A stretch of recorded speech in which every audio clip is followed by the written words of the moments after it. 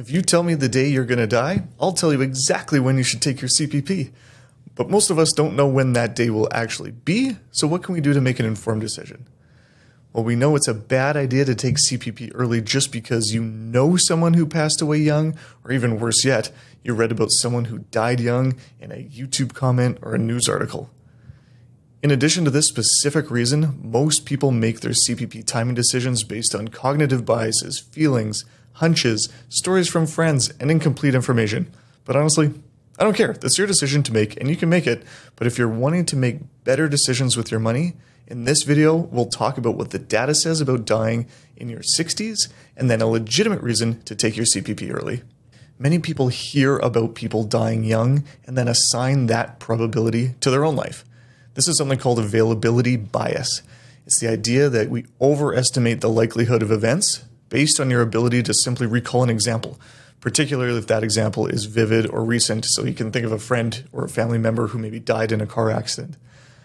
If you're thinking about taking CPP early with the idea that you might pass away in your 60s, you'll start thinking about other people who died in their 60s or earlier. I know you can probably think of one right now. But that isn't the most likely outcome.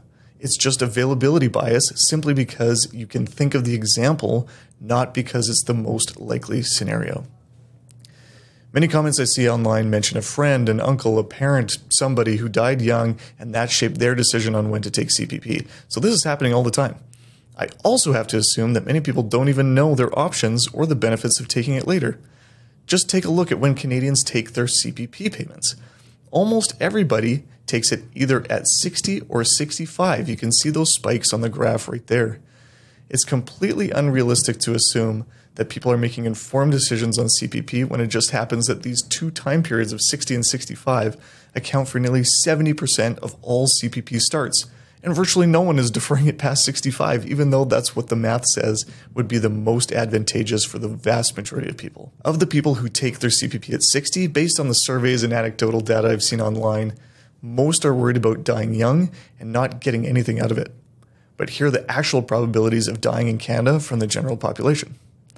If you're between the ages of 60 and 64, your general probability of death is only 3.59%.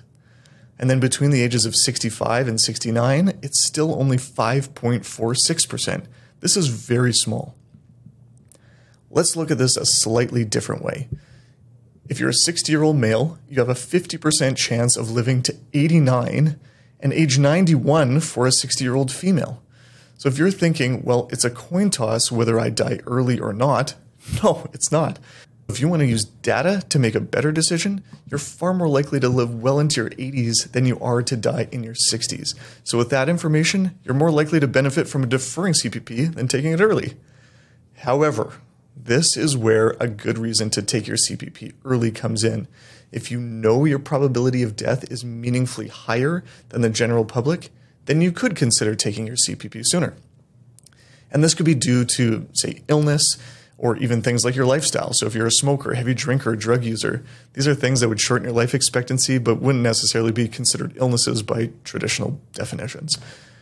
Now, I'm not sure how many people are doing other things like this in their 60s, but having dangerous hobbies like wingsuit flying or cave diving, motorcycle racing, free climbing, you name it. They're highly dangerous activities, and they would increase your probability of death. So perhaps you've heard this before on other videos about a shorter life expectancy being a good reason to take CPP early. But now I'm going to take it one step further. If you have a spouse and you pass away, your spouse will get 60% of your CPP. From the government's website, it says you will receive 60% of the contributor's retirement pension if you are not receiving other CPP benefits. Did you notice that last part? If you are not receiving other CPP benefits. This is the real wrinkle, because if your spouse is receiving a full CPP retirement benefit already, then they won't get any of your survivor's pension if you pass away. So yes, your spouse can get 60% of your CPP if you die, but they won't be able to get more than the individual maximum. This is an extra reason to consider taking CPP early if you have a shortened life expectancy or a higher probability of death.